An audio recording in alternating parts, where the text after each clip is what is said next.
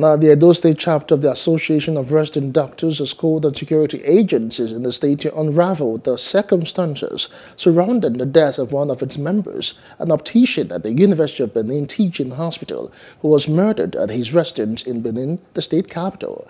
A police public relations officer, SP Kongtons Bello, who confirmed the report, said the command has received the report and has opened an investigation to bring the daredevil criminals to book.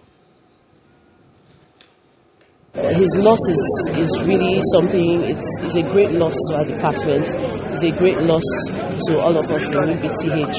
Early in the morning, we were informed that he was shot by armed robbers in his home in the presence of his pregnant wife, and he died on the spot. If there is security, we would love to serve our fatherland. A lot of doctors are patriotic, a lot of doctors want to give back to the system that trained them. And security is one of the main reasons why we will all love to stay in Nigeria. Once the security improves, we will stay. Imagine a young man in presence of his young wife, assassinated. That's what I would call it, because you can't just break into somebody's house, steal from the person, and still kill the person.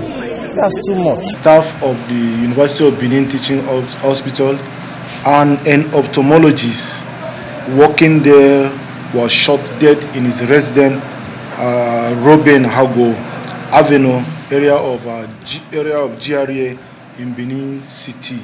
So the information the police received and swung into action.